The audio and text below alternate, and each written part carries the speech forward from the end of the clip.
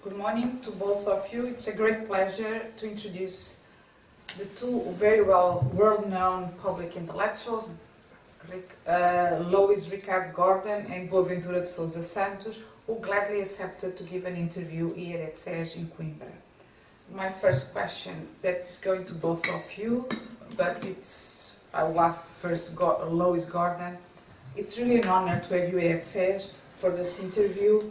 And I think for us it's really important to know a little bit more about the research and political stances that have outlined your path. So, because you both share several points in common. So my first question is quite straightforward. Can you talk a bit about the key moments that have marked your options and challenges in both political and academic front? As a public intellectual, how do you define yourself as a public intellectual, and what shaped your options? Well, first, Paula, thanks for initially saying Ricardo, because it's funny, in my childhood, I was entirely Ricardo. I didn't become Luís until much later in life when I had to sign lots of legal documents. But then when I met my wife, Jane, she wanted to call me Luís because it turned out her grandfather's name was Luís, and so love Trump, it prevails. So I became Luís. But in terms of pivotal moments, there are several things. The first thing is to think about what it is to be a child born in. I always mention to people I was born in a colony. But by the time I was a few months old, I was in an independent country. But these days we say post-colony or neo-colony, and that was Jamaica. My pivotal things for me are manifold. The first is from witnessing witnessing brutality. I distinctly remember 1968, when I was a child, when Walter Rodney was banned from returning to Jamaica, and the protests that went across the island. I saw the burning buses, the fire, etc. And it was striking to me because although all that was happening, it was also important to see how a community can be without fear. It was striking. The second thing was my father is an Afro-Chinese man. My paternal grandmother is Chinese. And my father and his brothers were homeless from the age of 5. And my mother's family went through all kinds of travails. And so these are people who grew up on the streets and learned. An extraordinary thing about my father and my mother is they were people without fear. The only thing would ever really be distressing for my mother was connected to love. In other words, the harm of her children. But the moving thing was there was a film about Paul Bogle, which was one of the people who fought against colonialism in Jamaica in the 19th century. And in the film, the group of the rebels were there, and they had to have extras. So as a child, I'm watching the television. And one of the scenes came up, and one of the extras was my father, so with a cutlass. Let's get him. And I was like, oh, that's my father. Right? However, immigration, right now, people don't understand the plight of, when people think about immigration, they don't also think about refugees. And today they're talking about it, but they're talking at them. They're not thinking from the perspective of what people go through struggling for freedom. When I had to spend a period in the United States as an undocumented person, we had to live with our lives in great peril. You never know who'll knock at the door. It meant my mother, for many times, was basically prey to the system. And during a period of amnesty, we went to New York to register for amnesty, and block rows of people were there, and it was announced only 75 a day. Maybe a few thousand people. It was winter. My mother and I looked at each other, and we just stood there on the concrete in the cold until people just from exposure just started falling. And we just stood there and stood until finally we were in the line in a way where we could go in. And it's, you don't know what you could do until you're in certain situations. You know, if we would just, I mean, literally, we would lean on each other's head, because if you fell, somebody else would be in your place. Anyway, that's how we became legal in the United States. But legal in the United States, when you're black, is semi-legal. The experiences of the brutality, not only the naming, but there'd be gangs of whites who would attack you, etc. And my, in the midst of that, one of the things that always struck me was not only the story I told about my father, but my uncles, who were Rastafarians, were black Jews, but also black Jews are people connected to many communities. You know? And my uncles had these books, you know. And if I go back to my childhood moment, I was in an unusual situation of the contrast between my childhood Jamaica and being a child in the Bronx in New York. Childhood Jamaica, I was a child who began to speak very early, and so I was the baby on the lap of the women as they would talk. So I started speaking around 3 months, and so you could process things. That's why my memory goes back to that. But they would talk about events. And there's a way, a lot of people, when they think about political issues, they want to think of the great politicians, the activists, but they don't realize the perceptiveness of, especially under a tree, communities of women with children. They think communities of women with children, the stereotype is they speak gossip, they speak politics, they speak about things that I didn't quite understand. And in the midst of that, seeing the beauty of the island, I thought the world was Jamaica, and suddenly I'm in the Bronx with all kinds of things, sirens, brutality, etc. And there are these books, and my uncles had all these books on black liberation. And of course, at first I'm trying to figure out what these issues are, you know. It was unusual to me until much later, when I was a musician, and I was in school, there was a teacher who gave me a copy of Malcolm X's autobiography. And there was another teacher who had insisted that we read the New York Times every day.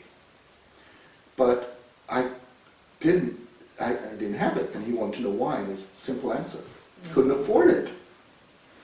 So he said, he thought I was lying, so he said, well, I read it every day. If you come in an hour early to school, you could read my New York Times.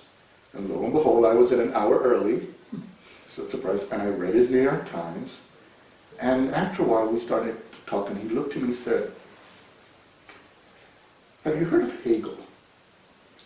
I was 14 years old. And then we went to Marx. And this man, he was a teacher many people hated. They stereotyped. He was a gay man, and he was stereotyped.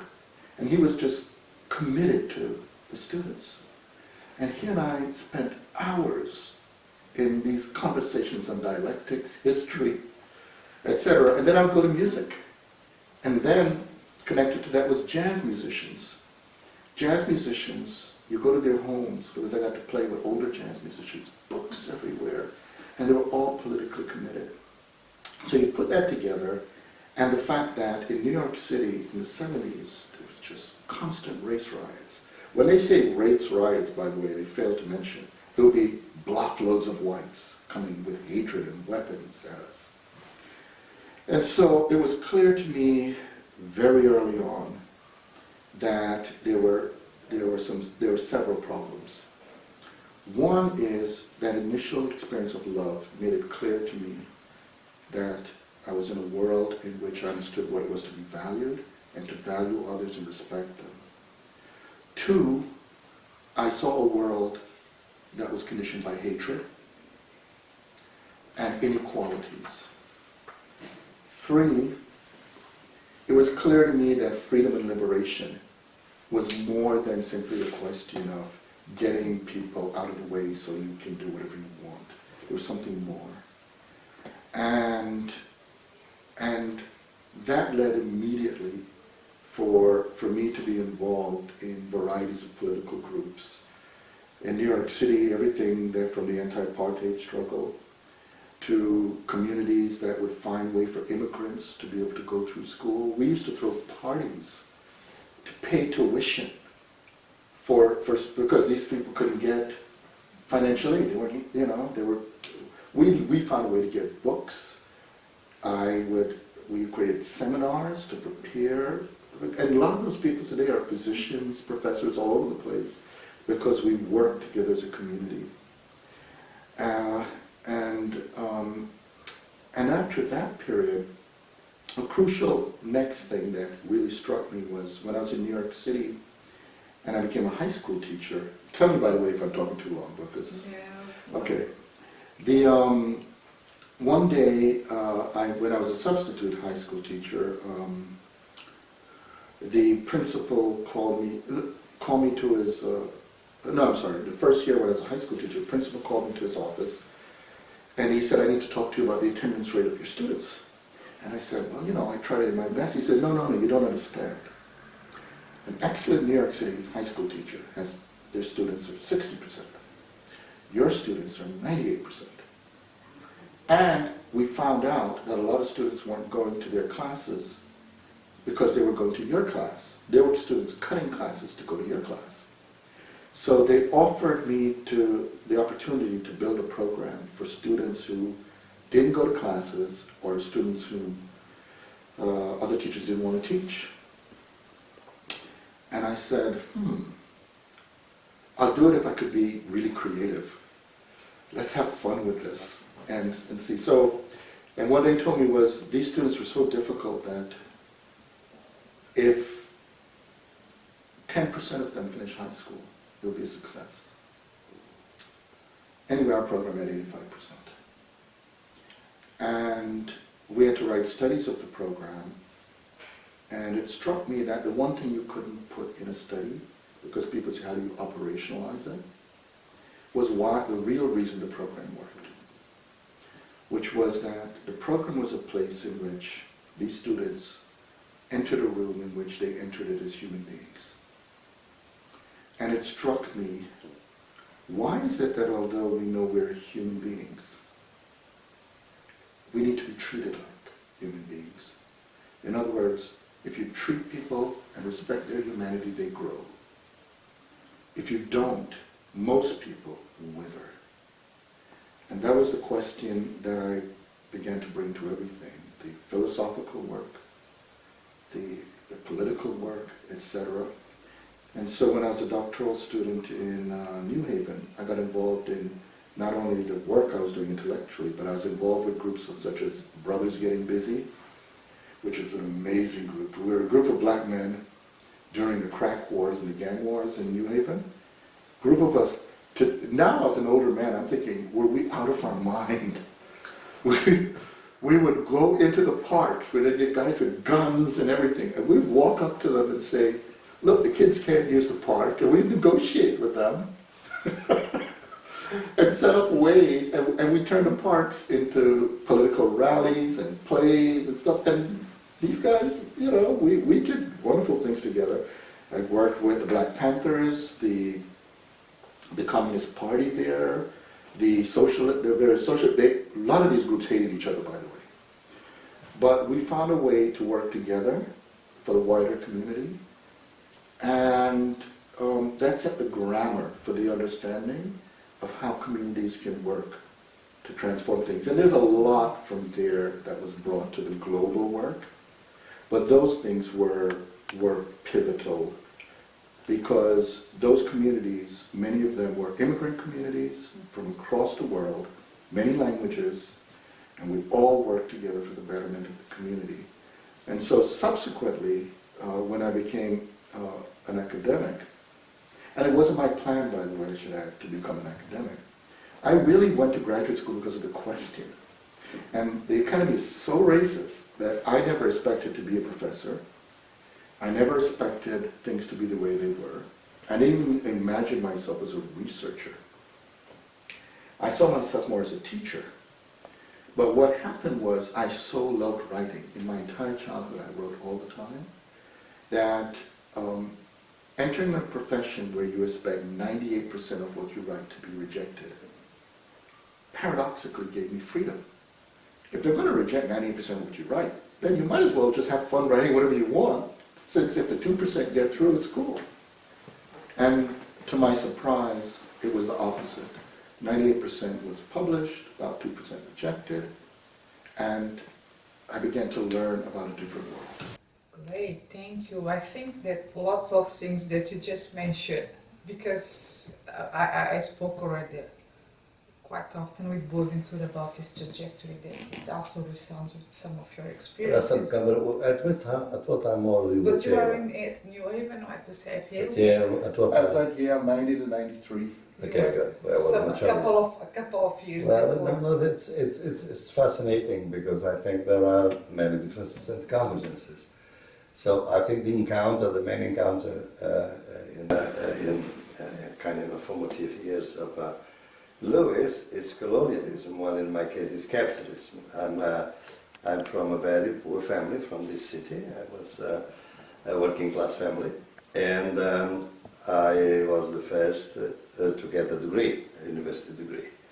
My father was a chef in a restaurant here in Coimbra, which still exists. My mother would do clothing for the people, for the neighbors, and she helped the community there.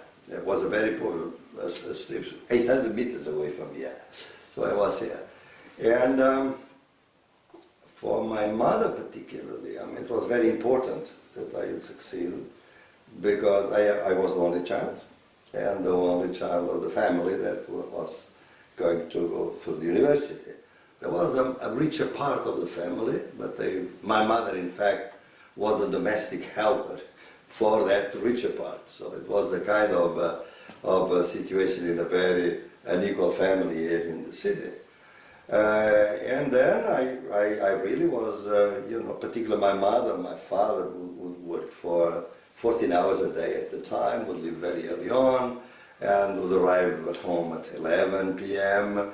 Well, very sweet father, wonderful person, but absent because of the work, and my mother was always at home, and my father would take me out to the park here, which still exists only on Tuesdays, which was his rest day. Other than that, Sundays and Saturdays, it was always at work. So it was a very difficult life for us. When I was 12, I applied to a grant to the Gulbenkian Foundation at the time. So I was 12, I was starting the high school at that time, and I got a grant for poor children going through high school. And I cannot forget that the amount was 1,200 escudos, the old currency in Portugal. With that I would help my family. So from the 12 years old on, I was helping my mother and my father. Besides, we have a system here of tutoring. That students that don't do very well in class, they have, particular personal trainers, particular people that tutor them on mathematics, on Portuguese, usually are the two difficult topics. Well, from the 14 years old on, I was a tutor. So the younger students, sometimes just 1 year behind me or something, they would come to my place and to my house, and I would give these lessons. I would tutor them for an hour, and they would pay me for 1 hour. It was not much, but it helped. So I think that then I moved to the law school, because for my family there were only two ways for a young working class kid to succeed in life, is to go to one of the professional schools, law or medicine. Besides, there was fascism here in Portugal, it was dictatorship, and therefore there were no social studies here. Even economics, there was no economics here in Coimbra, and sociology was considered socialism, so it was really forbidden, as Franco had done in Spain. So I came to the law school, and when I started, there was a double scandal at law school. I was the first working class kid at law school here, just 200 meters from here. They had never had one before. The second scandal is that I was the best student in class. And they were really surprised. How come? It's scared because usual law school goes, the children of professors go to school. There's a family in breeding. So they were really surprised. So when they discovered that my father was the chef of their favorite restaurant, called Restaurant Nicola, that still exists, they would have their meals at the restaurant, and then they would go up to the kitchen. They would ask the owner, we'd like to go to the kitchen. What do you want to go to the kitchen for? I would like to talk to the chef. So they would come to my father and they would ask the most stupid question that you can imagine. Is he really your son? Because he's our best student, but I know you are a good chef. You are a good chef, of course. Yeah. But, he's training and so on. And my father, a little bit humiliated and at the same time being praised by his son, is really considered very well, is very well esteemed by law school. So yes, it's my son, it's our son, and so on. So that was their surprise. And then, so I stayed at school, and then that was the period here that you were a good student, and I was one of the best students. There were two. And you also met, sorry for cutting, but it's very interesting because Boaventura met a lot of freedom fighters, which were his colleagues. That's right, yeah, that's right. Then run away. They were in my class. That's why I started building my anti-colonial thing, because colonialism was on, right, at that time. And some of the students were kids that were coming from the colonies to have degrees here, because the Portuguese colonialism against the Spanish colonialism didn't create, until much later, until the end almost of the colonialism, didn't create universities in the colonies.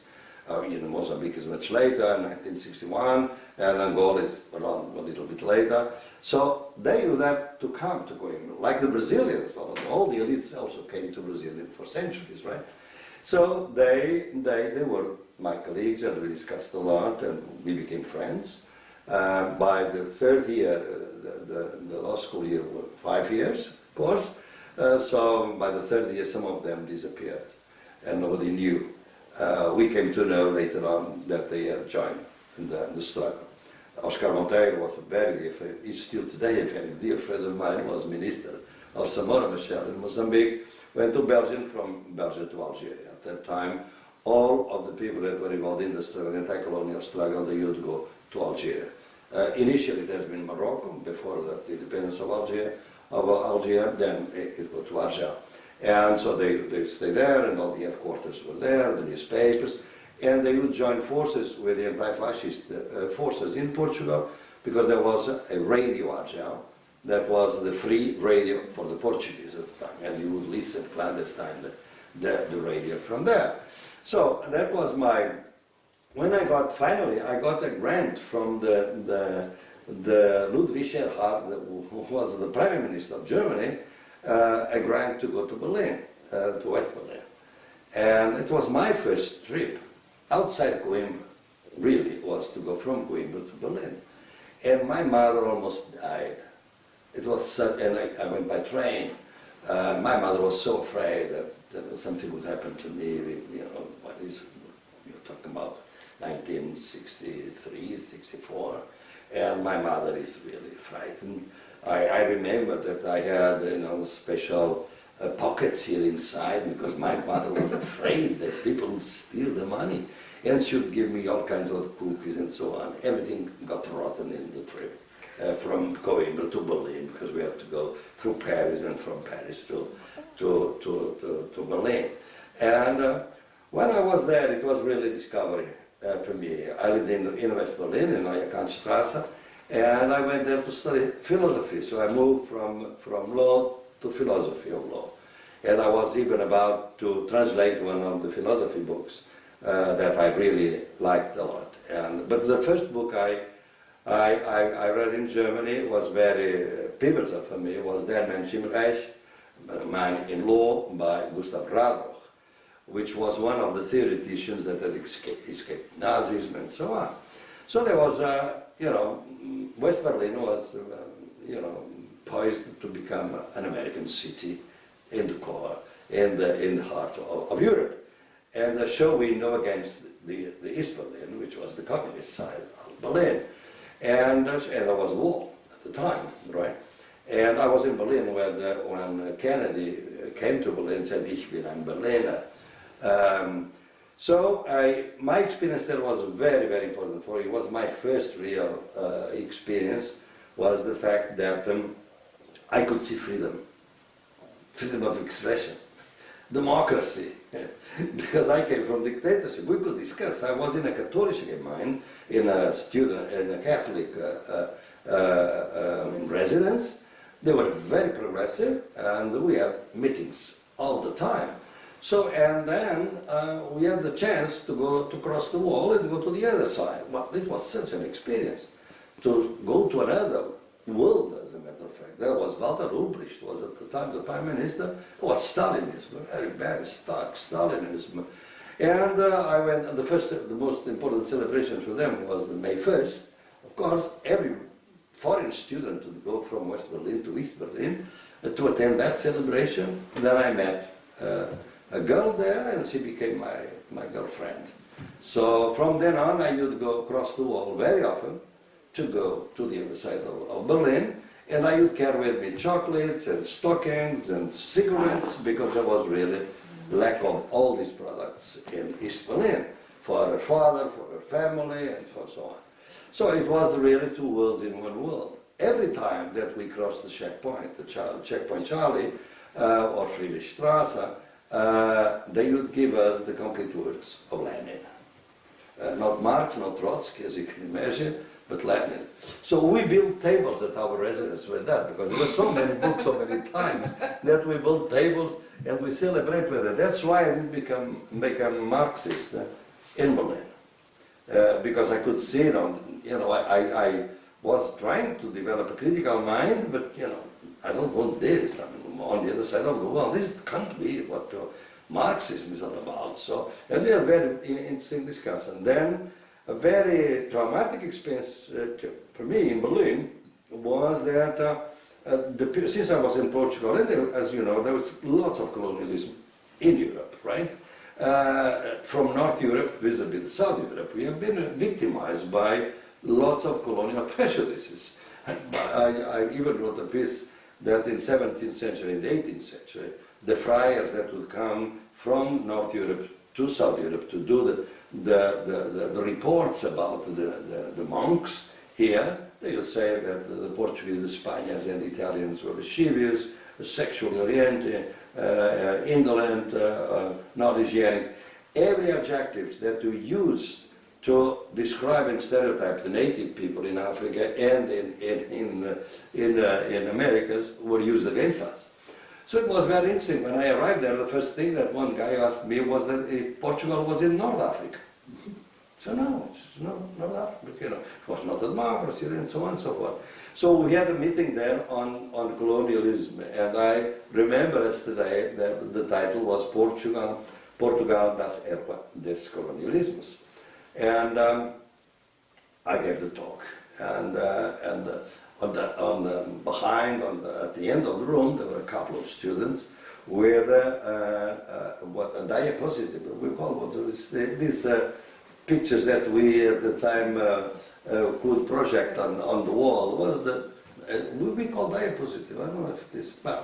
Slides. It was slides. That's right. There were slides. I found that strange, but nothing happened.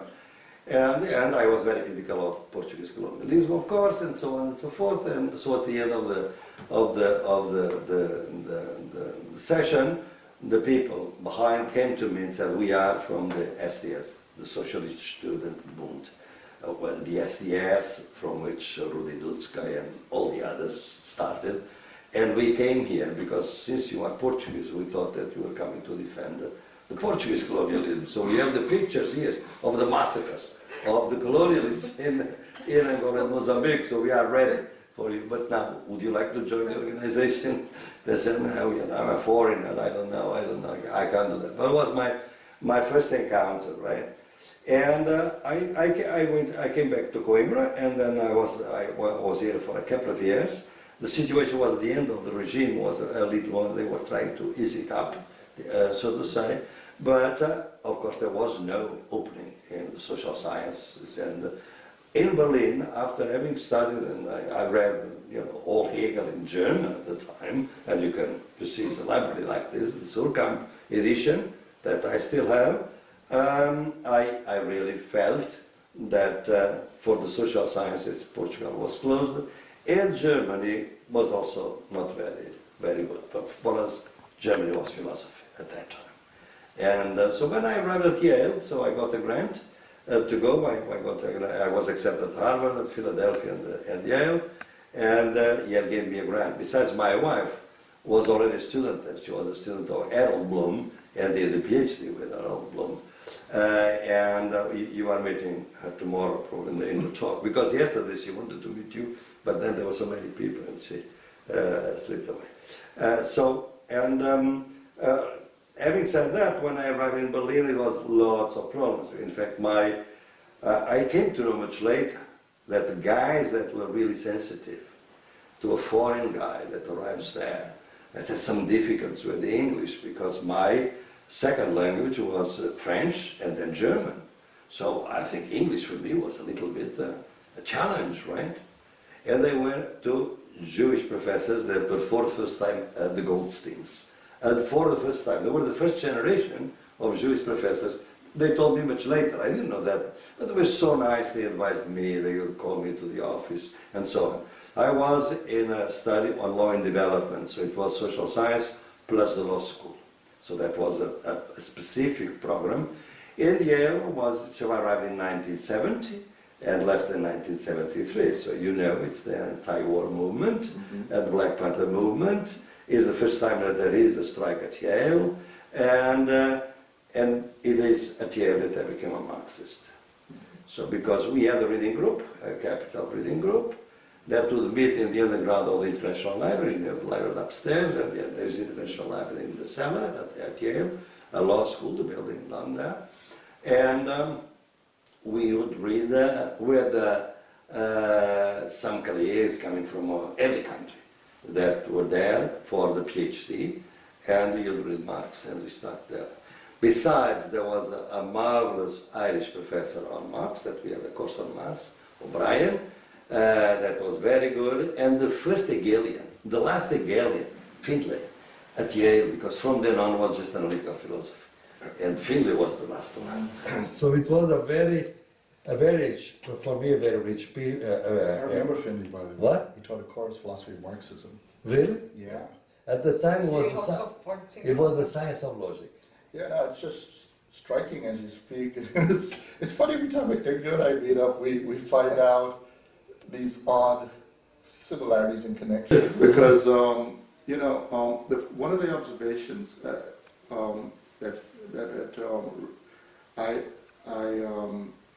I've discussed a lot with Jane, my wife Jane, is it's always struck me this strange thing about ruling classes, which is that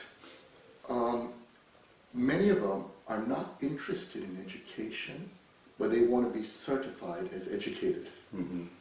Right? Oh, yeah. Because they already have their wealth, right? So, and these scandals in the U.S. Well, we've always known this.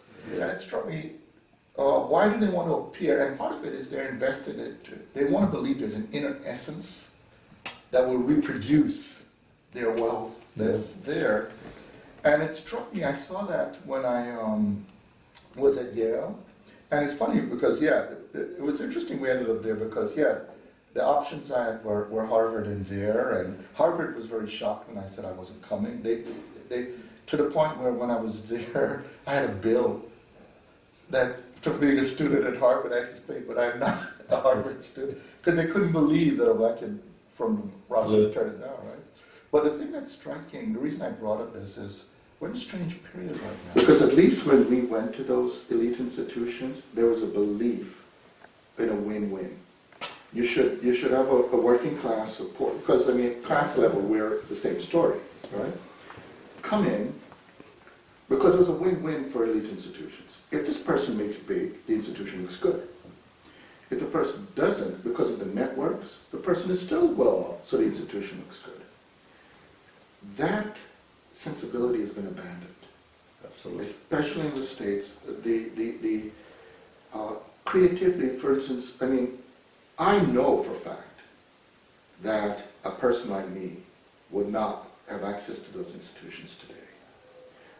When I applied, I was a very unusual applicant, because when I applied, I sent the proposal for the program that I created, the one I talked about, but I also sent two unusual documents. One was a set of essays on Aristotle and Conn, but the next document was unusual.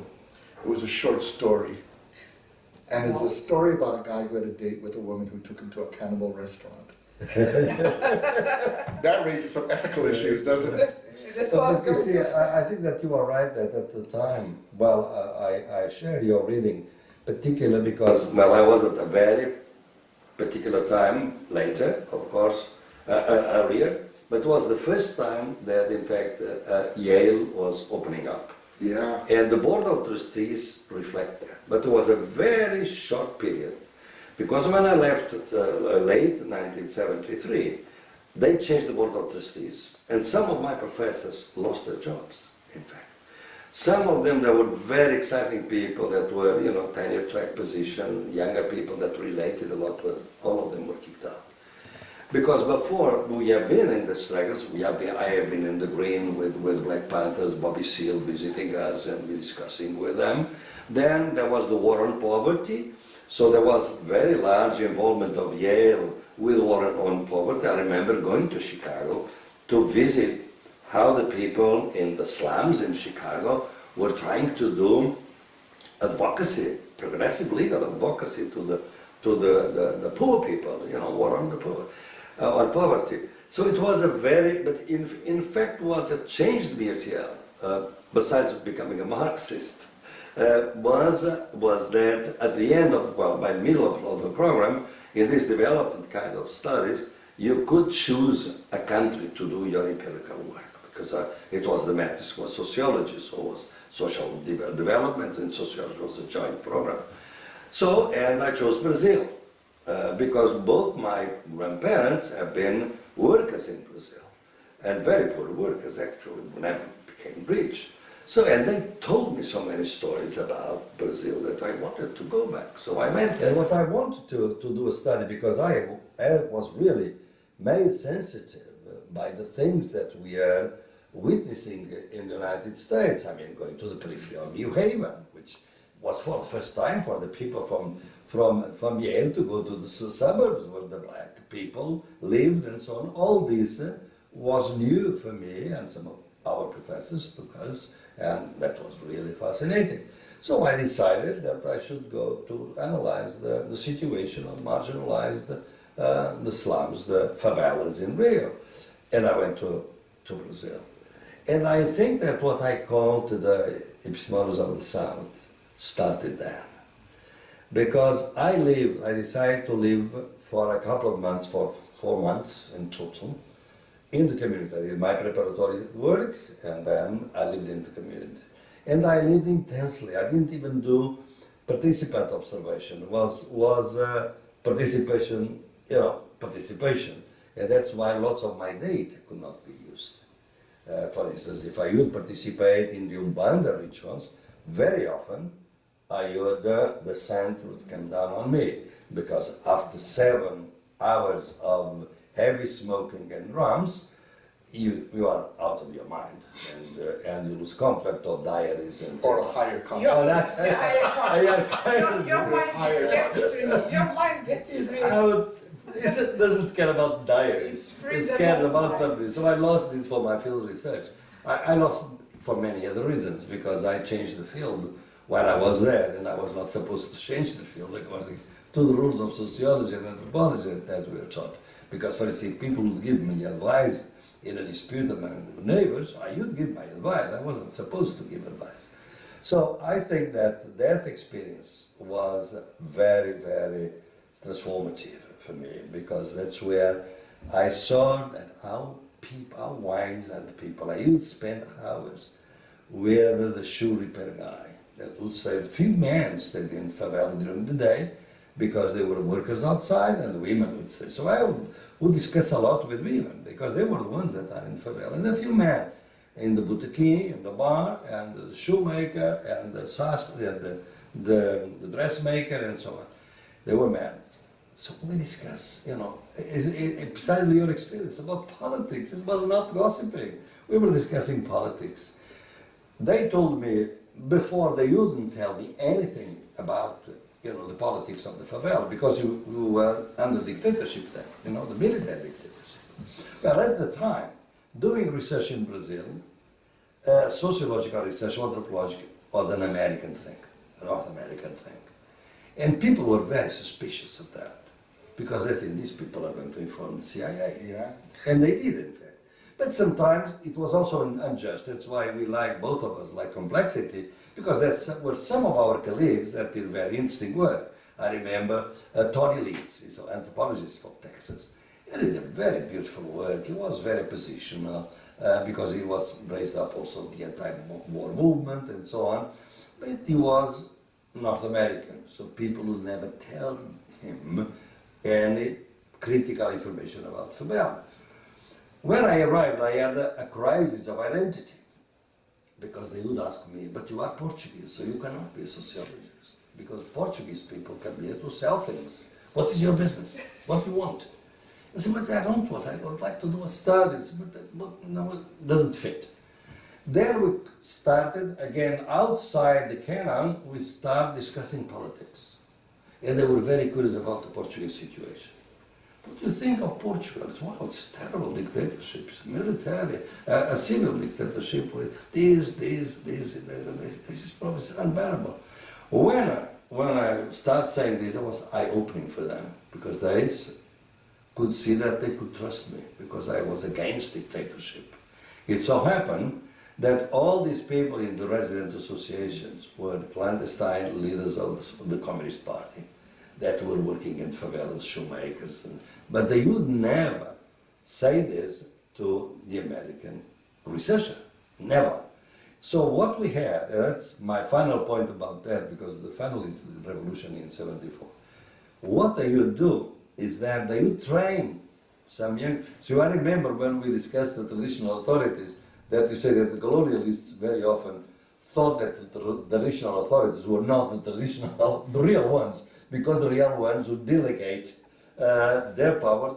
You are going to be, for the colonialists, you are the traditional authority. We saw that in our research in Mozambique very often. So these people, in fact, I was telling about the traditional authorities because of the associate people of the association being clandestine members of the Communist That's right. Party. But, They never yeah, that's acknowledged. right. But the problem is that they have to train these middle-aged guys as informers for the researchers, and there were intense sessions of training.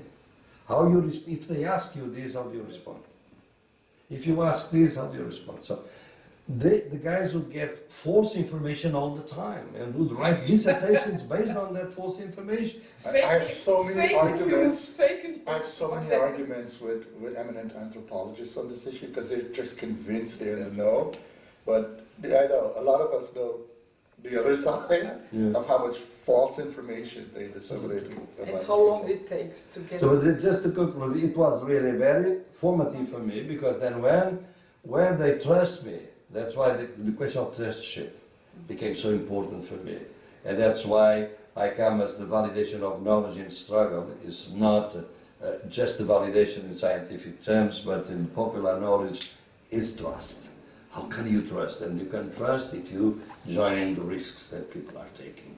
And I joined with them, and I was very satisfied at the end, but then was the other side of it, is that first I could not write about this, because everything could be dangerous for the community. I could not identify my community. I called it Pazargada, which was the name, a fictitious name by a poet. Manuel Bandeira has written a poem of Pazargadas.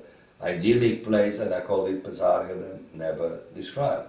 Then when I arrived at Yale to write my dissertation, at almost 2 years to write this dissertation, my professor, one of my supervisors, I can't remember, I will never forget his name, Leo Lipson, because the guy was an anti-communist, very active, the guy that was teaching courses on anti-communism. And he was in charge of reading, one of the readers of my thesis, and there was a lot on Marx. And he said, no, it's not relevant. I mean, I have nothing against Marxism, but this is not relevant for your thesis. So you should not be able to include you should not include Marxism. And then they talked with the Goldsteins, and the people were discussing whether I should include. And the agreement was that, well, probably this is not very relevant to your study, so I have to shorten the chapter on Marxism. Then Ivan Ilyich in Cuernavaca published my thesis, the whole thesis, for the first time outside the university, the full thesis with Marx. And that was very, very, for me it was very formative, my stay, because I could see how people living such an undignified life were so wise.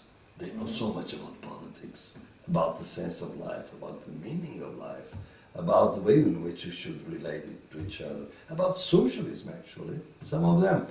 So when I came back, then I was interviewed to go to stay at the United States because I didn't want to come back to Portugal, and I was accepted at NYU at Buffalo to teach. It was one of my professors, Red Schwartz, that has been a professor, and he was now the dean of the law school to teach sociology of law there. And then I came back to Portugal to see how things were going, and all of a sudden I started, some people didn't want me at law school because I was doing sociology, and sociology was not supposed to be a legal part of the teaching. So they kicked me out of the law school to come to a new school of economics that was being created in Coimbra in 1973. I started teaching in October, just experimental, before entering the following year at the NYU Buffalo, and all of a sudden in April there is the revolution, 94 revolution, the Carnation Revolution. From then on, my life was changed, and I became dean of a school that had 10 professors. And most of them were, my students were a bit younger than me, but I was 34 at the time, and I built everything. From then on, 74, I built that school, and in 78 we launched SAGE. So, and I think that were the that's really interesting. It's just my small comment. I became head of a program at my university in Mozambique when I was 24, and 80% of my students were 10 years older, because we opened university for them, because coming out of colonialism, we had to reshape the program. So it was really awkward to enter the room and have everybody much older, and you're like, okay, I have to control myself, not to run away, not to be scared, because it was really intimidating to have all these people there. But I think you both share this idea that those years were formative. But you were involved, engaged in it, and you believed in it. It's not because it was supposed to be like that, the natural order of things. It was. But Paula, your formative years, tell me, you fought against colonialism, and then you were sent to Russia, to Soviet Union. Yes. I so came back. How long did you stay there? I stayed there for 7 years. I came back. 7 years. 7 years. I came back with 24, and when I was 25, I became head of history program.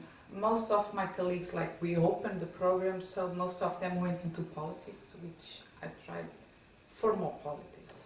They became ministers and so on. It was really interesting. How did you decide to come to Rutgers? Because then you got a PhD at Rutgers. Because I studied in the Soviet Union. Archaeology, right? No, I was history. I'm an history major. I went to St. Petersburg. It was really interesting. It was not Lumumba University. No, I was actually, it was a statement. We were sent in very big groups. It was, Mozambique wanted, as several other countries, to create a new group of students with different perspectives, not to see education as a commodity. Education was to create the new man, so that idea of the new generation, to think with the people, from the people, to the people. That was the goal. So we were sent to, a huge group of people was sent to Cuba with Angolans and people from Western Sahara. So it was interesting. We were sent to Soviet Union. I think one of the things that struck me most about the Soviet Union was the idea, the cosmopolitan idea of the world, because suddenly you are in a room with students from Afghanistan, from Sudan, from Nigeria, from Mongolia, and you understand that from Colombia, that I still get in touch, from Panama, that I met here at SES 30 years later. We were sitting across the room, it's like, hi Sibaldo, how are you? Since we haven't seen each other for 30 years. So it's really something that you get this idea that the world is different. We all come, that group, we all share colonialism. It was the thing in common among us. And there was this idea that we could build another program, educational program, to change the world. I was in Leningrad State University, which was this big rivalry between Leningrad and Moscow was the conservative, very controlled, communist-oriented St. Petersburg, was a more like refractory project. But what was interesting there was the idea that there were girls and boys, were of women, of men going and studying. But the idea was that you guys have to take as much as possible from here, but also to learn from our experiments. So in that sense, it was formative, especially the first years when you study the initial years of the Russian Revolution. Then you understand that revolution, it's about experiments. It's about thinking, like you were saying, to that spirit gets upon you. But it was a bit like that once you start reading really the materials and you had access to archives, how interesting it was, the idea behind the project of the socialist revolution. Did you ever have any experience of the secret services of surveillance or no? Yes, all the time. Same here throughout, oh God. No, it was basic, because we knew that they were there. First thing they told us that you are not, I could never be with a Russian person online. There will be always two Russians and me, because they want to demonstrate that they were not passing on information. With me, it was not a big problem. We were in social sciences. We were in an awkward faculty. It was faculty of history, it was history, philosophy. It was a lot of people out of jail, in jail, so there were lots of those problems. It was the time when there was the invasion of Grenada and the Russians went into Afghanistan. Reality. So this was possible in the 80s when I was there. But what struck me the most was the problem with my colleagues, because I had colleagues from Mozambique and from São Tomé in physics and maths. And there was a big danger because they were doing math, physics and so on. So they were dealing with sensitive subjects, and they knew that certain topics they could not get access to that information because it was considered military sensitive, so the students could not get that. So that was outside the reach for us. So that's when we understood that science was a political subject, that everything had a meaning and it required from us. What was the difference between these and Rutgers? Oh, Rutgers was... What's your idea of the United States when you were around there? There were two different things. First, everything looked very much similar on the surface. There was the same structure of architecture, the Simponent architecture, like the modernist architecture that was in Coimbra, that was in Italy, that was in Moscow State University. So suddenly you're like, okay, I've seen it. What struck me the most, it's bizarre, it was the curtains. Because in US they like the curtains like that. Mm-hmm. They got very, and it was the curtain that I had seen in Soviet Union, so I was like, okay, it can't be happening. That I moved from one place to another one, and the curtains are the same, and the arrogance regarding the third world is the same. And that was something that shook me in the Soviet Union, because I was always Paula, the girl from Mozambique, so there was an adjective. Like, okay, she's not as bright as. And it took us forever to demonstrate that we were as good as. I remember in my first year, I had colleagues from Germany, so there were two girls from Mozambique and two girls from East Germany. And the two of us were very good in Russian, we spoke fluently. The Germans had more problem than us. And we went to the library to request the book, and there were only 2 copies of the book. And the librarian looked at us and said, "Oh, you are from Mozambique, you can't understand what the book is about. I'm going to give the books to the Germans."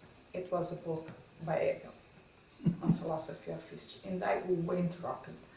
I just threw askance, like, how come you are not giving me the book? What is the difference between the 4 of us? We are all bright. My grades are better actually than theirs grade, because one of the girls was really not that bright. So it was the first moment, and we understood that the second socialist world was not really accepting us as equals. So it somehow trained me to have this chameleon attitude that in certain places I should take most of it, but that was not my world. But you didn't experience what I experienced at Yale, because I experienced at Yale liberation, because I was coming from a dictatorship. I had a kind of almost democratic, but very much under tutelage of the United States in West Berlin, because we could see soldiers all over the place, right, and American flags.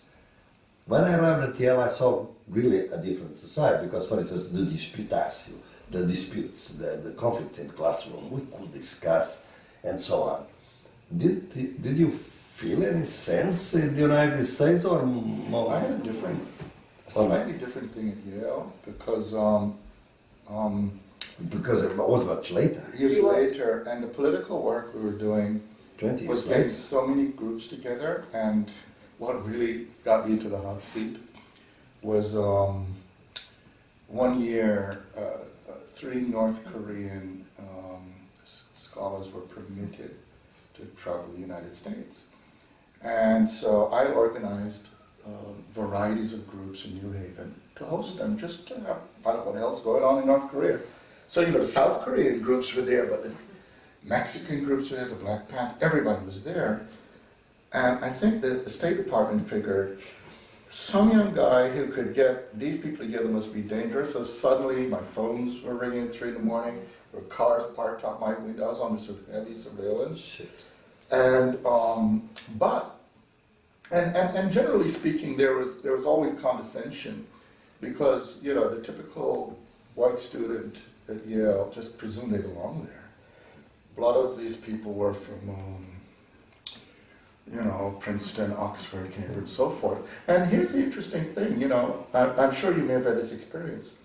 My presumption was, there's a part of us, we never walk in thinking we're the best students there. We just figure if we could survive, we could do something with it. Absolutely. So I never, a lot of my colleagues presumed they were just better, I had no idea when I was there that I was actually considered a top student. I found out when my advisor died. But what I had the same experience, because you go there and the first, it's the language, it's like they have an answer for everything, and I'm like, oh, they are so bright.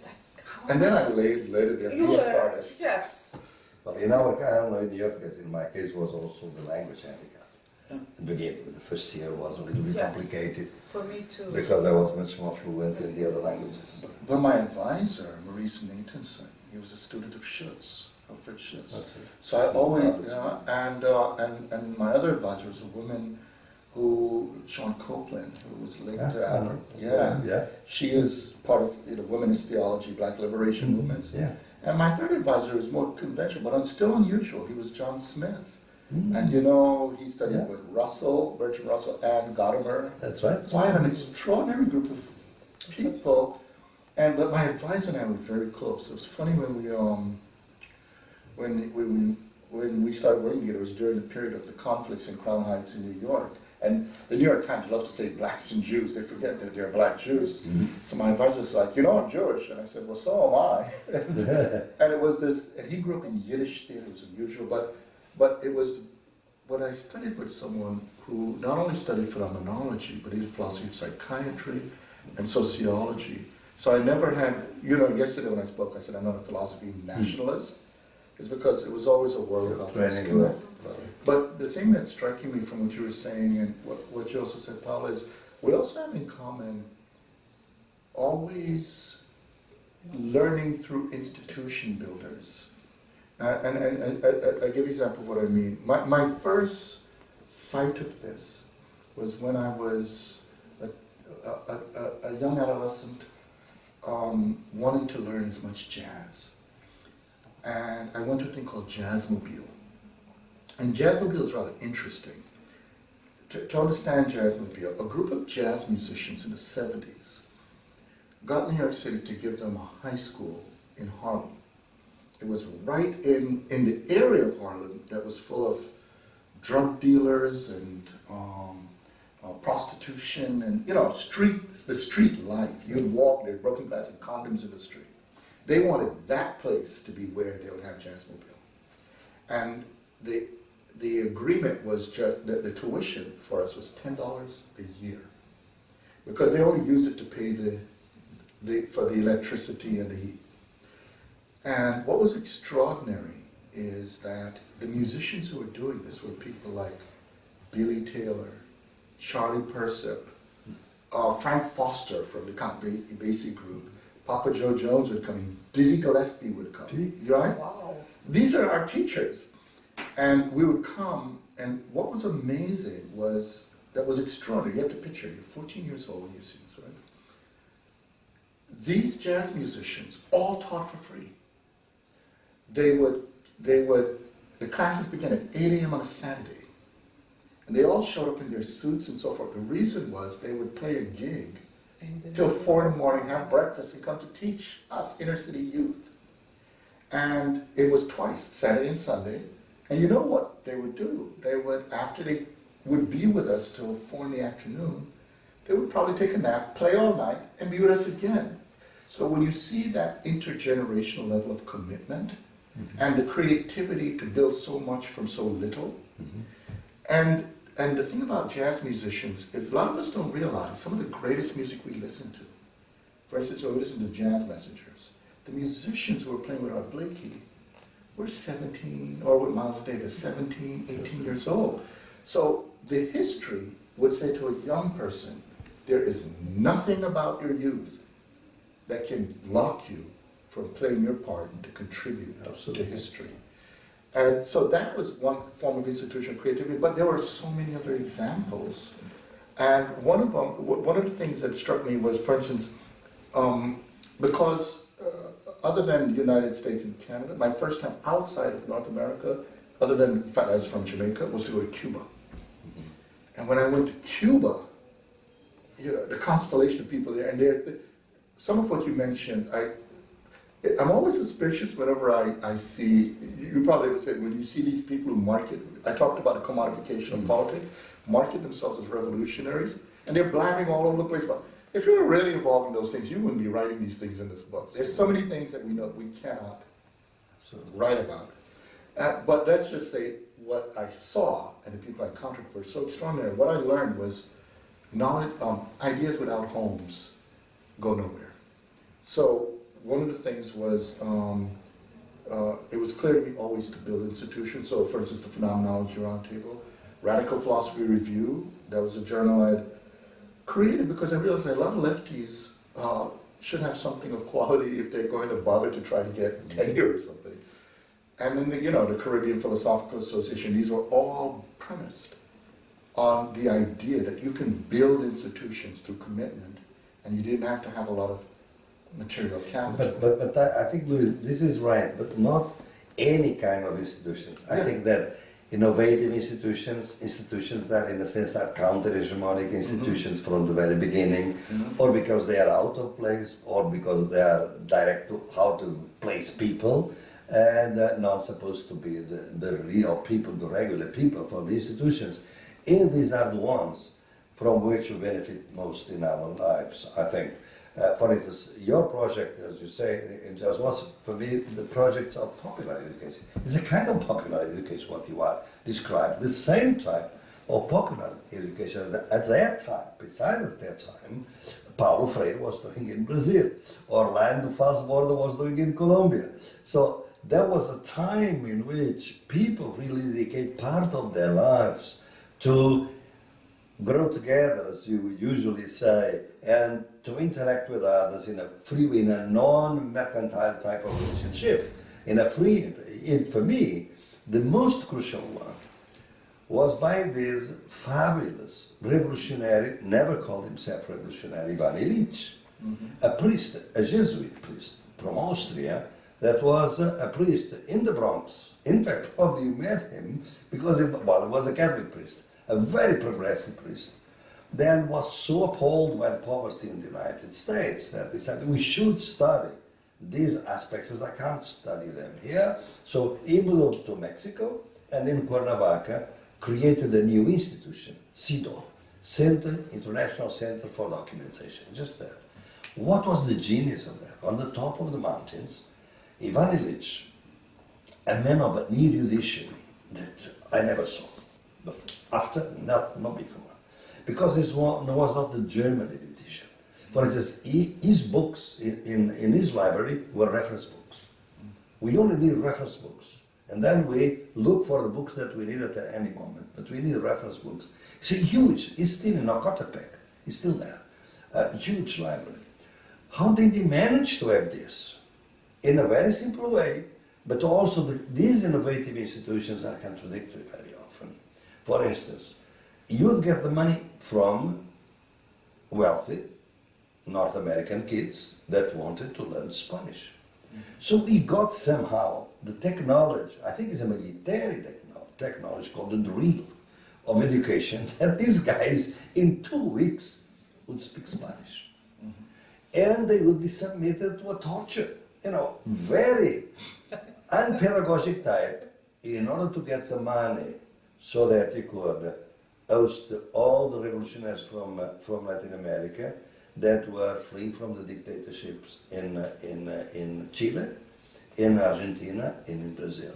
I met the Allende ministers there after Allende came down, and I met the Ligas Camponesas, the peasant leagues from Brazil, the leader, Francisco Julião, exactly there, because he was already an exile. And that was the time in which then it would bring intellectuals and activists from all over. In fact, it was a pity because he wanted me to be his disciple, and then the revolution took me over, and I came to Portugal, and I went back to Cuernavaca. But the amazing thing is that you can combine a very orthodox thing, which was to sustain the center, and then to open up for other people that otherwise could never have the enjoyment of an institution in which they could learn different things and meet different people.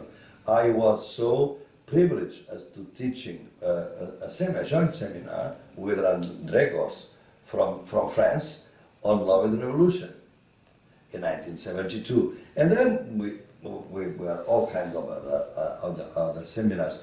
So I think the institution building, since we have always discussing one foot in the institutions, one foot outside, the foot outside is absolutely important for the need to create probably new institutions. And that's what we have been up to. In a sense, SAIS was a kind of a counter-university within the university, in a sense, as you formulated it in 1978. So, can we move on? Or we just stick with your first question? No, I was going to add Tell us something. now.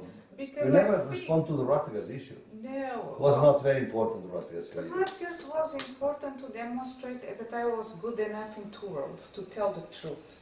The Soviet world and the capitalist world. But my thing is that I'm Mozambican. I think the three of us, I think, share something. We were privileged to have taken a position about how to become something else. You became Jamaican because of independence. You became liberated because you didn't stand. No, but for me it's even more complicated. I thought that I was white, and when I arrived at Yale, I was not white, I was Latino. I was the black, For the me, dark Paul, white. it's still not white. Well, I was never You know white. what because you know what I think whiteness is. You know? I know.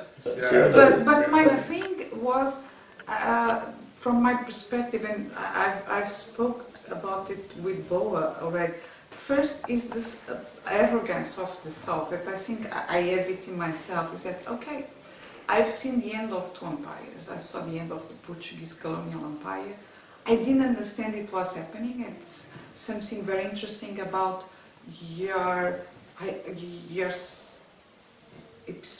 of the emergencies, because the emergence, there were signs, but only a posteriori do we understand that those things were arriving.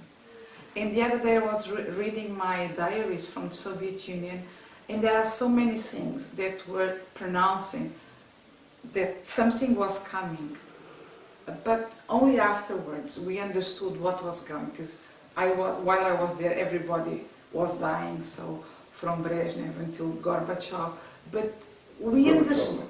No, until Gorbachev came to power, he's still alive. But the change was just suddenly accelerated. And we understood that things were happening, but you can't really grasp what is coming. So sometimes people now talk about the change of the American imperial system, and I'm like, maybe you are seeing a lot of signs, but we can't predict what is coming because we can't predict the future. We can only theorize about the future when it's past. So that is one of the things I learned. But there were two more things that probably shaped my life.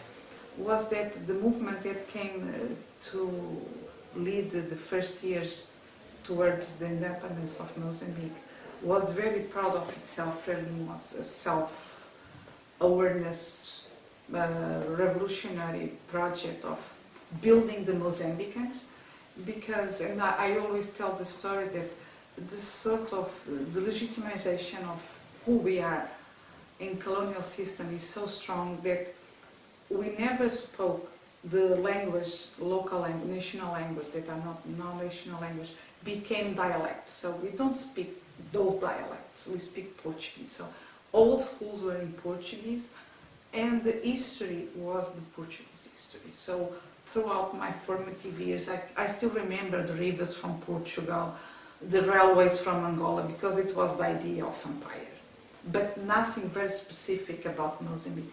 So suddenly independence comes and we start learning about Mozambican literature, Mozambican history. It was a nightmare because no one knew very well what to do, but we had to go that direction. There were no books, so we were just taking notes. That's why my handwriting is dreadful, because when I was in my early high school, I had to take notes of everything. But at the same time, it gave us a responsibility because the Portuguese were leaving. There were no people in 2 years, 250 people left, and 250,000 people left. So we had to replace the teachers. So I was 2 years ahead, and I had to teach back. And it was a challenge, and we said, okay. It never occurred to us, the violence of the transition. We just said, okay, we have to do. So those were the years of changing the institution, and it changed a lot. Now we went back to capitalism, like this dreadful project. But first was that idea that we were privileged to have been there.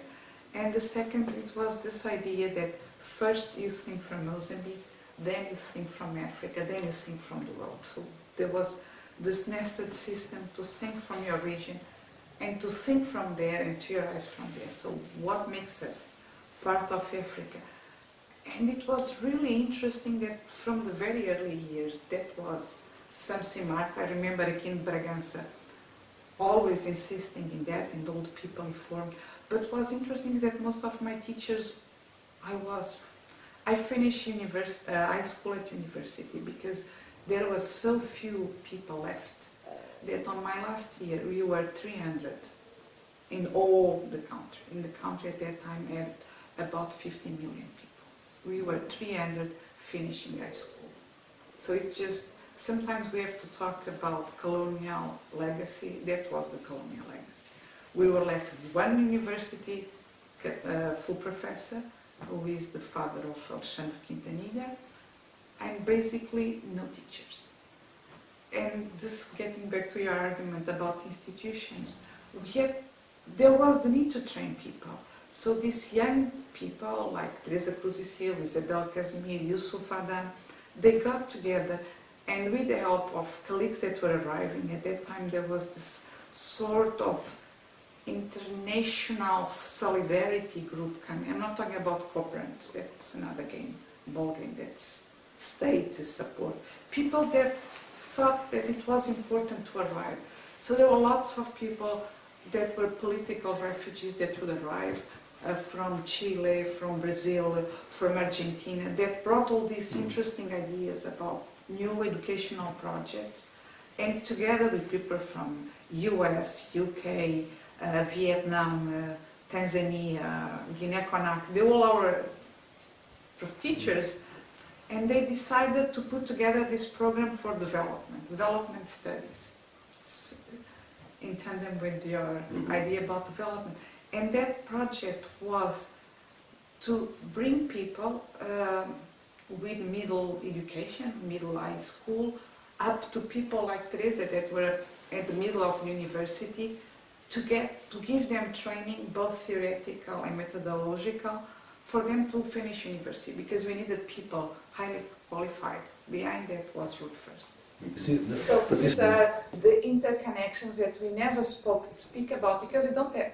Well, sometimes we talk too much about the broader picture, and sometimes we forget the little things. But you see, I think all the time about the common experience among the three of us is that with our different ages, we are fortunate to live in a time in which it was a kind of a sense of growth and future ahead.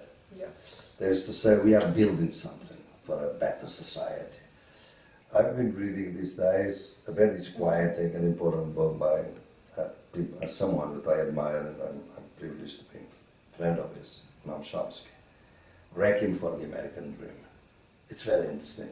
It's his most recent book that a course that he's teaching in Texas now. And it's dramatic to see how you moved from the American dream to American nightmare, so to say, right?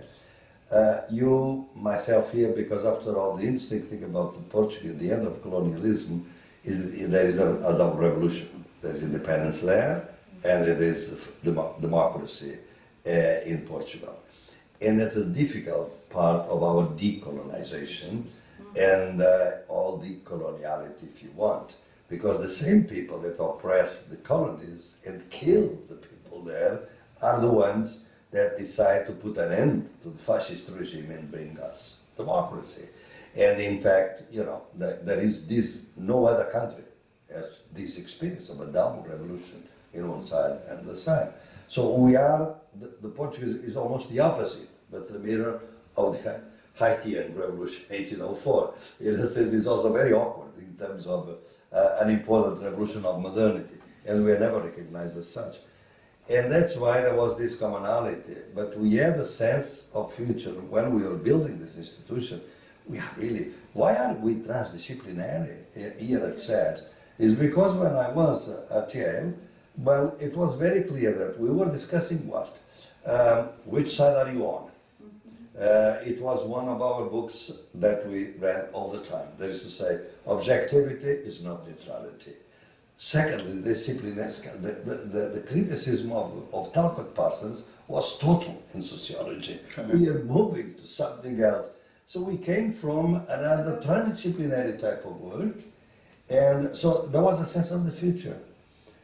I'm saying this because most people that are listening to us, probably our students, they look at this, but what is the difference between these guys and us? Is that now they have to reconstruct the growth. In a sense, the idea of the future in a much more counter-hegemonic way is much more difficult for them because they live in a society that is telling them that there's an alternative, that neoliberalism is this, that social networks are this way, and then you can at least, probably at the most, you can have internal growth.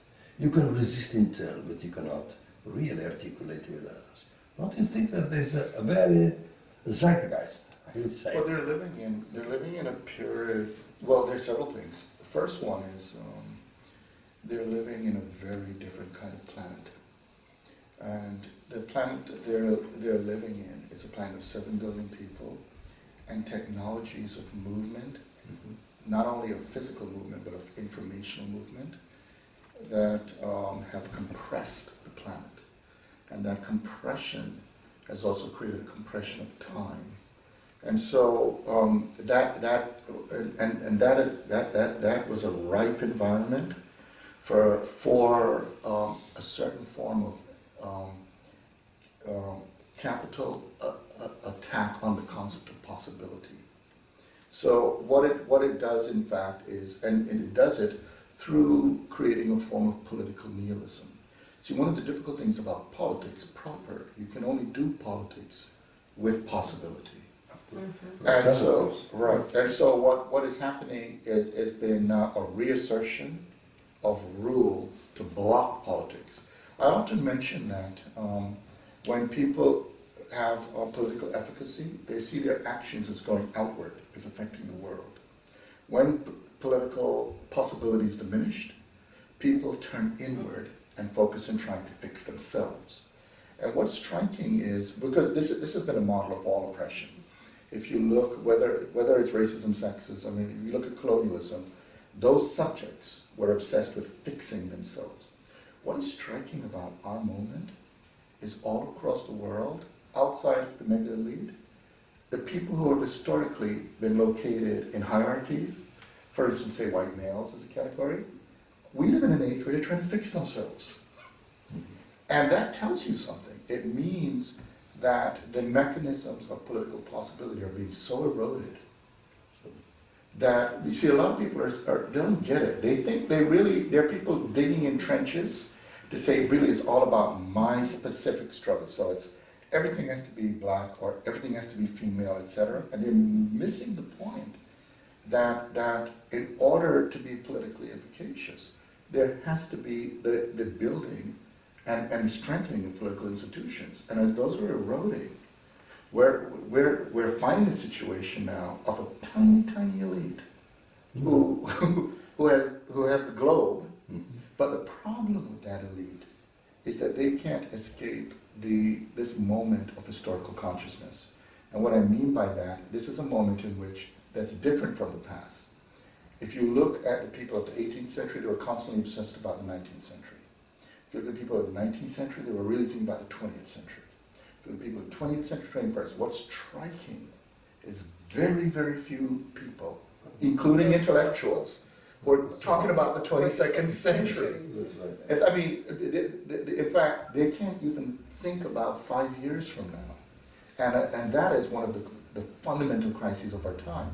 Because those of us, of course, who come from a different way of looking at institutions, we know something that the powers that be are trying to make people not think about. And it's something... But let me interject here the following. You say, I agree with you, and I start also the idea that there is no alternative. But this, for us here, and for the work that you do and I do, and Paula has been working with us here, that's why we developed the idea of the misaligned and the epistemology of the South, is that in fact the alternatives are there. You go to Tasmania, you go to this, you report to us, and I do my work, she does her work. We can see people really living otherwise, having different conceptions of the economy, different conceptions of the state, human rights for rivers, for mountains, etc. The alternatives are there, but they are discredited or they are ignored because the weight of dominant knowledge today is a kind of a dronification of power. It's not just military, it's informational. And I usually say that in a flood, what we lack most in a flood is potable water. But today you are flooded by information, but not potable information very often. And that's precisely that our quest here with our students, and I'm always thinking about them and the people that may listen to us, is that please don't go just in one. You need to go in one, in fact. And I think we have to go back to the personal. For example, I'm advising the people on the left in Brazil that they should rely less on social networks and on TV and go to the periphery, talk to people, their language, their anxieties, their aspirations, because they don't even understand the language they are speaking, their anxieties. But on the other side, don't forget that you can still organize, that you can really create alternatives, give credibility, for instance, to the rights of the Pachamama, the rights of Mother Earth. Let's join different struggles, but join the struggles. That's, I think, my take. No, I agree with you both, but it requires, I think, some form of decolonizing the hegemonic way of thinking, because it's like the thinking present in the dominant institution. So that's my next question to you both, is how can we decolonize the academic curriculum at the institutions we are? And that's the great pleasure to be in SEJ, in Coimbra, is that although people are complaining a lot about the need to decolonize, I think we have achieved a lot already at SEJ on bringing other scholars and to read other authors here. And that has been quite a challenge, because the environment, it's around the University of Coimbra. SEJ is not total University of Coimbra. But which authors should we discuss more? Because for you both, Cabral and Fanon are crucial authors, not just Hegel, not just Marx. So how do you guys think about, you both think about the need to reach across different realities, to theorize how to make not an author, because you both share the idea that none of this embodied experience represents the whole, so we need to think from the local and to bridge across. So how can we go that direction? To decommodify knowledge, to decolonize knowledge, to depatriarchalize knowledge. How should we move as a moment of hope towards the 22nd century? You start. No, please, go ahead. No. Go ahead. Your suggestion. Go ahead. This is not a trick. It's really, I mean, we are changing completely logic of the conversation. Because I don't think that this is a conversation among three people. So why don't you start and then we'll follow? No, I was just going to say something that I forgot to say about, you asked me about Rutgers. There is something, it's the first time I'm going to say it, and probably they're never going to allow me back in the US. I grew up with French mirages flowing over our head because our neighbor was apartheid South Africa. And apartheid South Africa would attack each week a country that were part of the frontline states. So they would attack Zambia, later on Zimbabwe, Mozambique, Angola. So South Africa and its allies were the enemy, explicitly the enemy. And we had lots of colleagues and friends from PAC, ANC, SWAPO, living in Mozambique and being attacked. Some of them were killed. Not just even colleagues, normal colleagues in school, because they would attack the houses they were living, they would drop bombs there. So that was how you create sometimes the sense of anger, that a good anger that you not stand apartheid and you stood against apartheid. And US was an ally of apartheid. And I am part of that generation that still remembers a good friend of yours, Manuel Rui, was the general prosecutor of Angola in the case of the American mercenaries that were condemned to death penalty. So that was always my suspicion. I was always very suspicious of also of US, not just of Russia, but for me, US was never a space of freedom. Was in most cases a good space to study, but not a good reference, because that impression that we had that US always stood on the side of South Africa and never stood on the side of freedom movements. So it was not for me an ally, objective ally.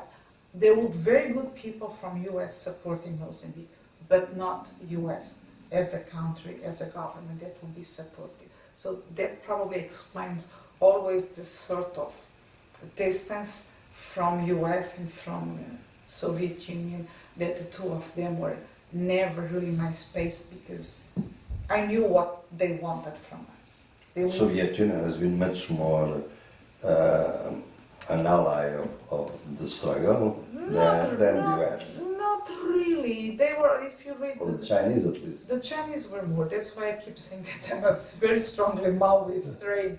But through them, just to explain to you how the things work, my father would read, you were talking about the New York Times. My father had a group of, they were part of... He was a student, yeah. Yeah, but he was a student, but when they moved to, they went to all this stuff of liberation struggles and so on, but they went back to Mozambique in the late 60s. And my father, together with a group of friends, they had what they called the democratic group. So they were Democrats, they knew that their group, mostly white, will never be attacked by the regime because there were lots of lawyers and so on. So they had all this provocative posture. But they would get a newspaper called Le Monde, and I was trained very early to read French because we spent some time in French. And the Le Monde would come, I remember I was a child, the Le Monde would come wrapped with a paper band around. And I used to like to have it because it came in different colors to use it as a bracelet. Until one day my father was called to school to ask why your child is bringing to school a piece of a provocative newspaper that you are not supposed to read. So my father didn't even know that I was doing it, so it became forbidden at home. Like, you never take this out. But at the same time, it was a place where we would listen to Missa Luba, because it was, Missa Luba. It's like Missa Criolla.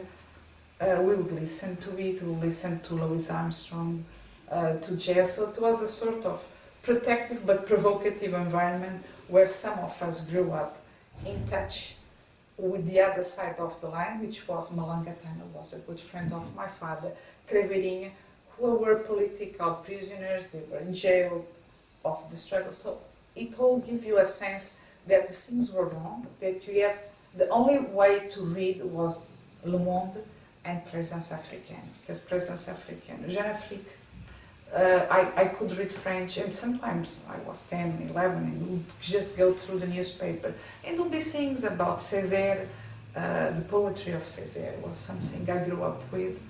And we understood that we had to read it, Noemi de Sousa. So there was a lot of specific house friend environment, which was not the school environment, obviously, that gave me that idea that we need to read more.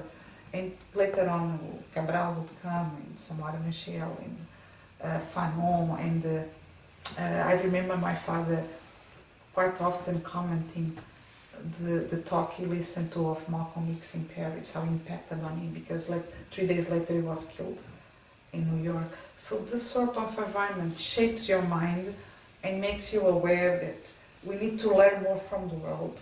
That I think I got from reference like that environment at home later on with Aquino.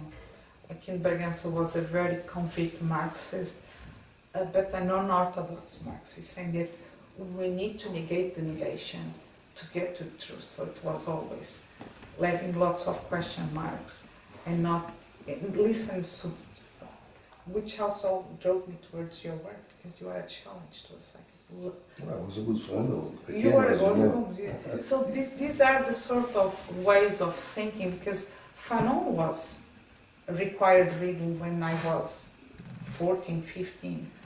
So sometimes we have this thing, okay, it's for oblige and you have to read, so no, because we would read it together. So they were interesting formative years, so that's how, for me, Hegel is important, but Fanon, it's at the same level. So, well, what I think is interesting for our conversation is that three people with some common trajectories. I was saying probably this looking forward type of time that we live and so on.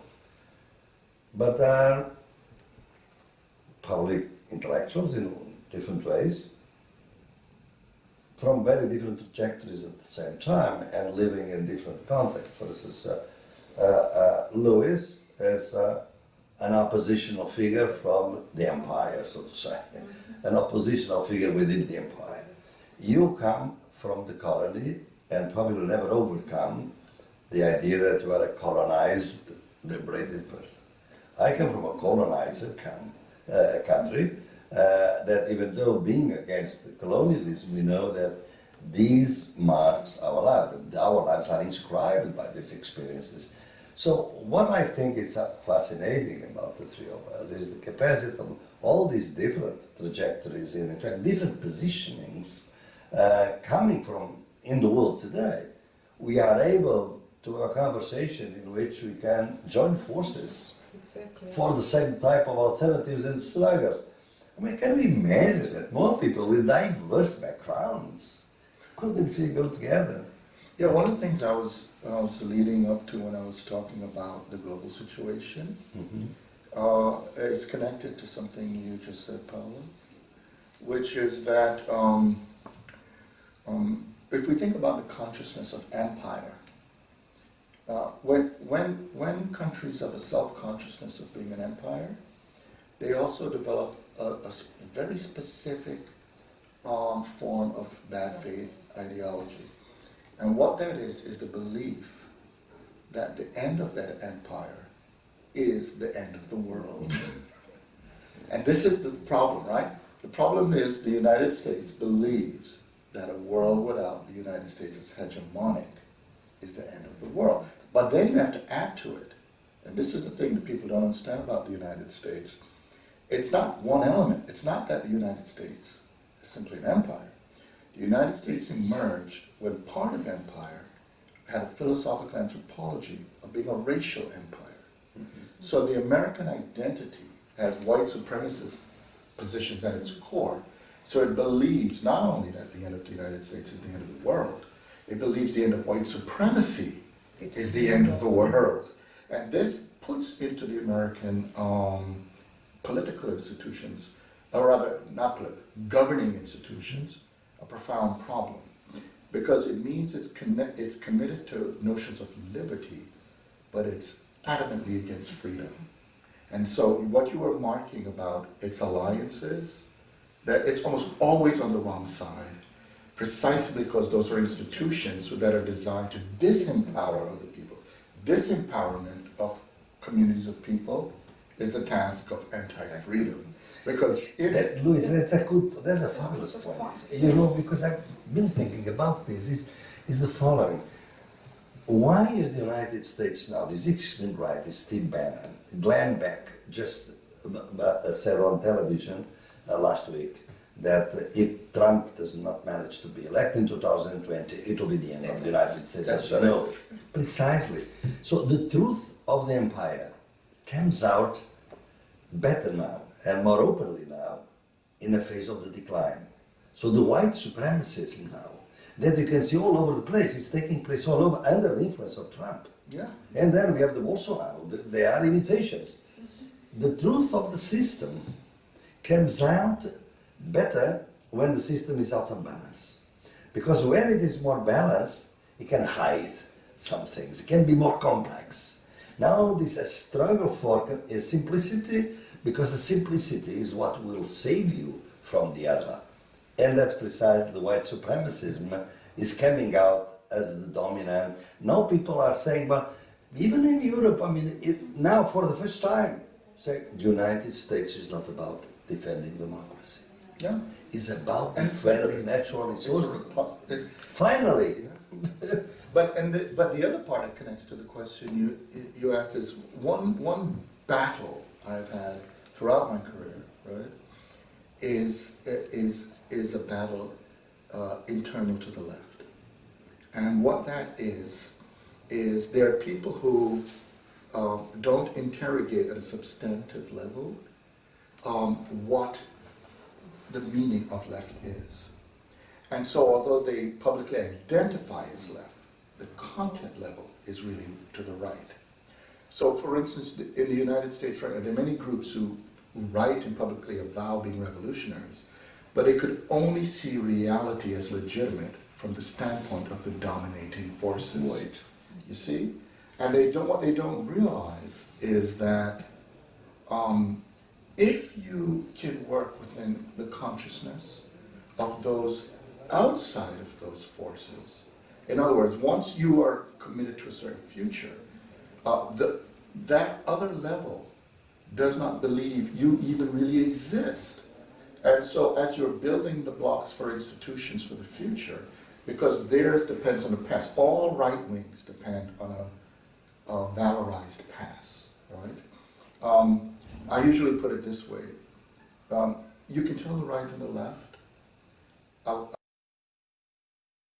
according to how they respond to a crisis. When there's a crisis, a person who's more conservative will say that the problem is that a decision must be made, and the decision has to be what you should return to. And so at first the conservative element is tradition. However, the problem is they cherry pick the past because what they're looking for is order. And once it becomes about order, they usually say law and order, and tradition brings order. It means it becomes a war on difference. So it becomes xenophobic, racist, etc. It becomes too many women are having rights, that kind of stuff. As we know, when that's radicalized, it becomes fascism because it becomes homogeneous, there's no room for anything.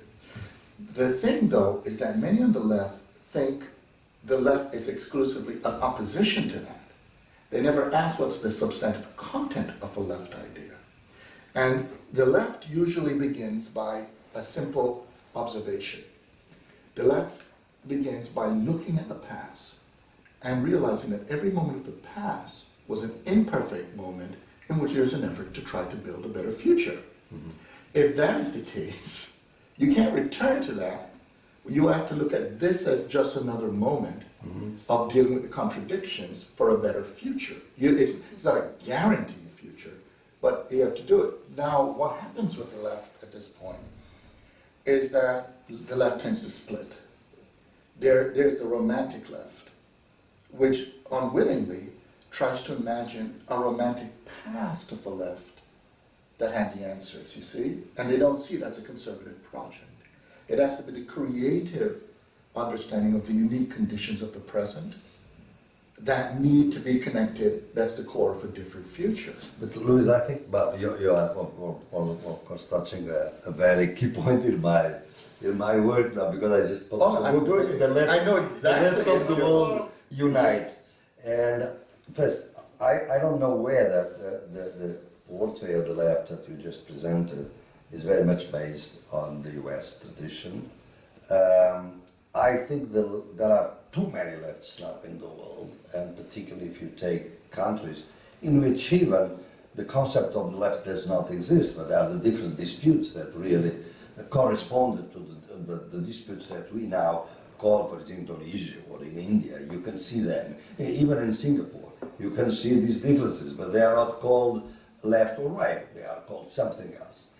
I think that even though it is true that there is still too much secularism, too much dogmatism in the left, and precise disopposition of those that have a kind of a romantic view. But you have to understand that romanticism was used by Stalin to destroy its enemies, of course, and romanticism at the time, I think there is a very interesting Marxist in Europe, Michel Lovy, is Brazilian origin, but is at CNRS in France. He's a good friend of mine. He's a great defender of what they call eco-Marxism now, right? But and he has a very interesting analysis of romanticism from a Marxist point of view. But the interesting thing is that when José Carlos Mariátegui, this great Marxist thinker of Peru in the 30s, says that in fact the capital scene of Latin America was to be built without the Indian and against the Indian. He wrote that in a famous essay, 7 essays on the Peruvian reality. Well, the guys from the Comintern and Stalinistic period came from Moscow to Lima to reprimand him and say, you are romantic. Because the indigenous people are residue of history, are part of the past, and therefore they are going to be wiped out. Either assimilated, because the only revolutionary subject is the working class. So In this case, for instance, when I look now, and that's why I want just to make more complex your because I would agree in general with your, if you are talking about the white left, the problem is that there are other lefts now, for instance, what we call now the socialism of the Boaventura of Sousa Santos is to try to bring in the experiences on the other side of the abyssal line, the experience of those most excluded by capitalism, colonialism, and patriarchal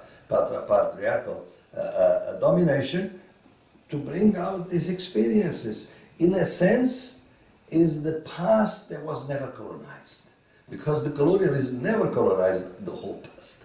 They were always. No, but that's what I was leading to in the argument. The big problem is that there are these conventional ways in which people talk about the right and left that have embedded in them the notion of people who exclusively belong to the past.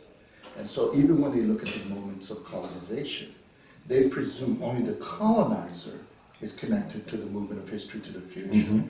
And so, for instance, I've given a series of lectures called When Did We Meet? And what the people don't understand is when different groups meet, there's an explosion of temporality. Mm-hmm. There's a new temporality of meeting. And there's some people, however, who think that their moment of meeting is the conclusion of history, whereas some people, the explosion of time means a new problematic of history, which means they've been devoting their intellectual and normative energy to creating the conditions of that.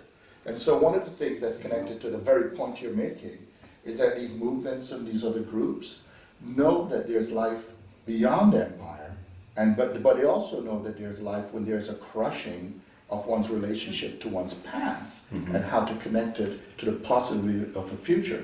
And this is where I think the crucial issue comes in, because you see, there's this kind of left that looks at issues in the way I articulated the US concept of liberty versus freedom. And sometimes it's the anarchist left, there's things. But there's another view where freedom is also linked to a form of belonging in temporal terms as well, through the present to the future, and building that.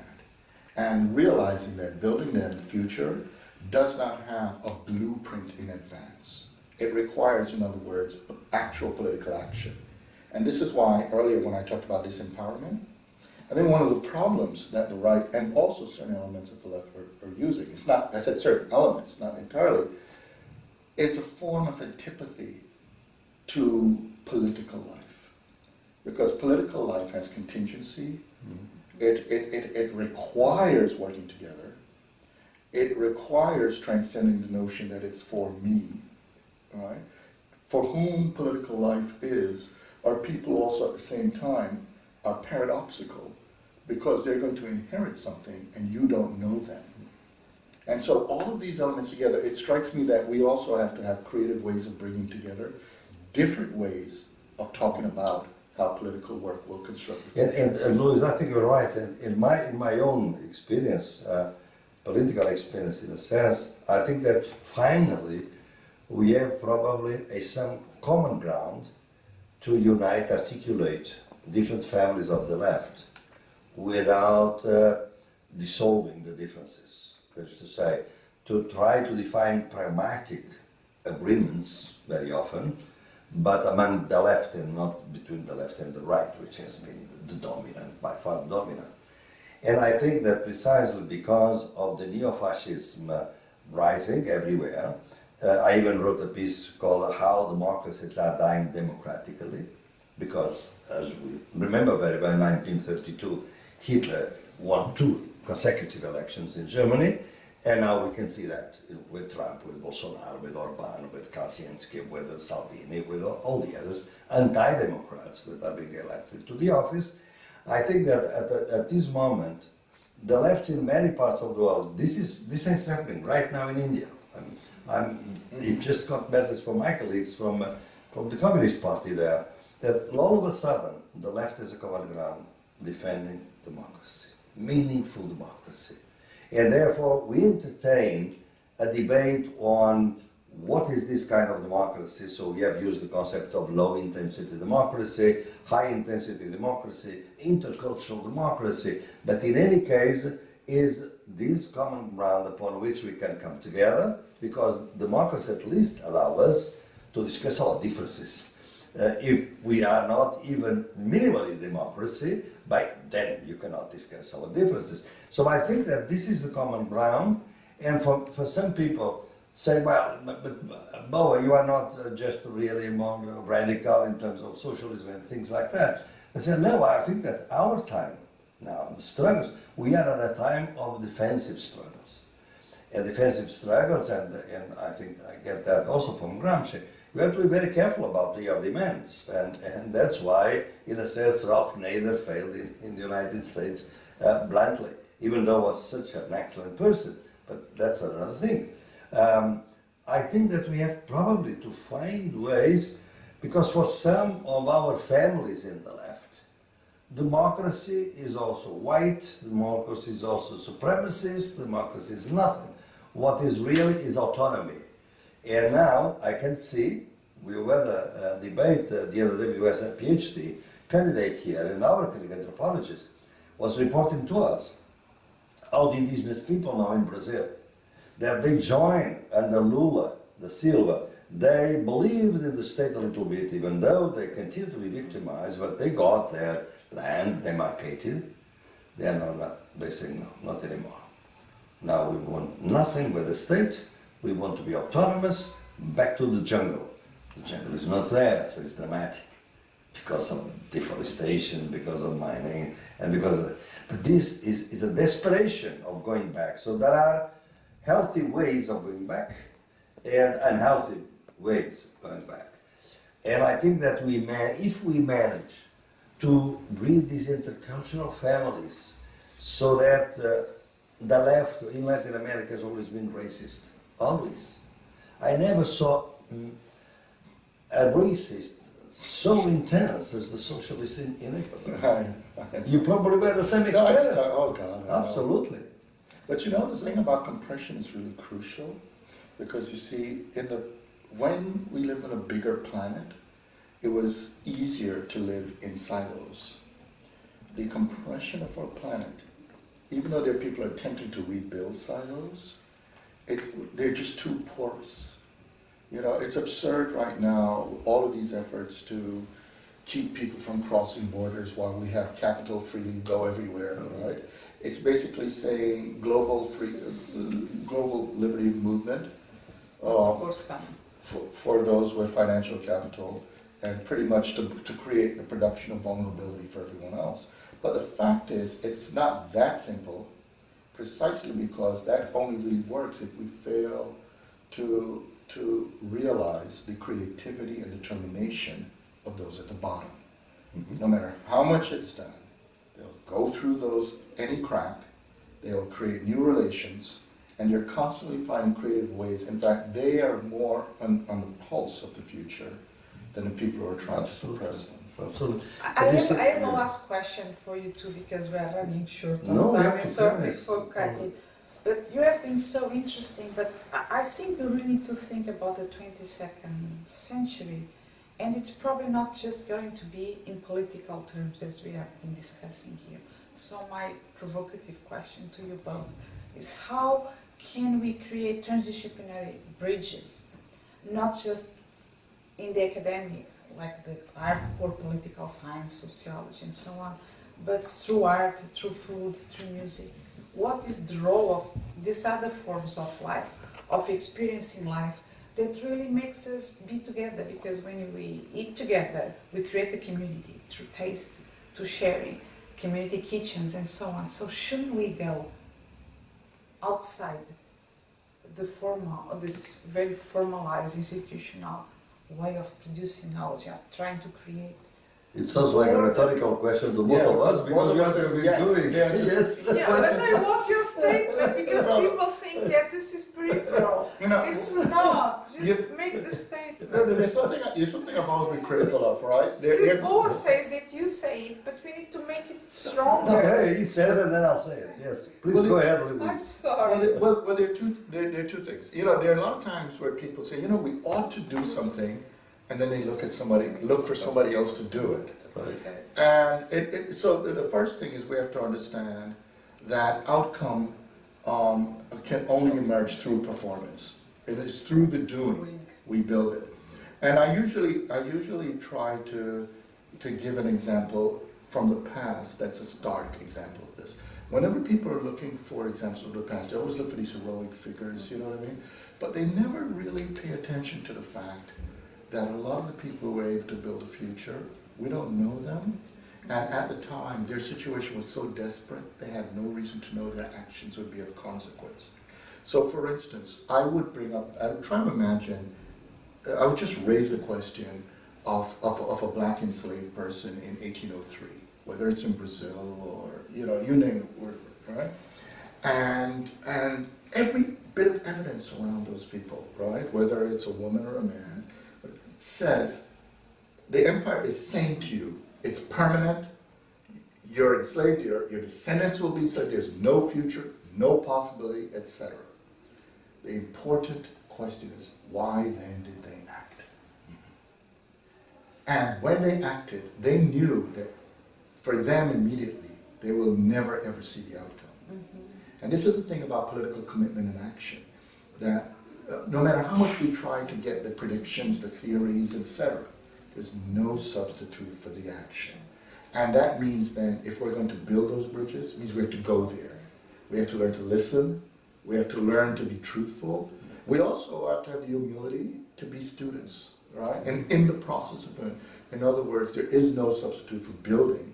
And there are things that exist today, even when we were younger, we couldn't have even imagined. It's because we were in contingent, unexpected circumstances that certain other institutions are here, and they're what they build, we had no way to predict. For instance, even when in the beginning, say, of this center, the kind of demographics, the students are here now, there's no way to predict it. No. There's no way you could predict the epistemological creativity of hip-hop. No. There's just no way you could have done it. There's no way that we could predict even the concept of hacking. There's just so many things. But we were the active material conditions for things that are greater than us. And so the answer is yes, but yes as the action, the commitment of doing. Absolutely.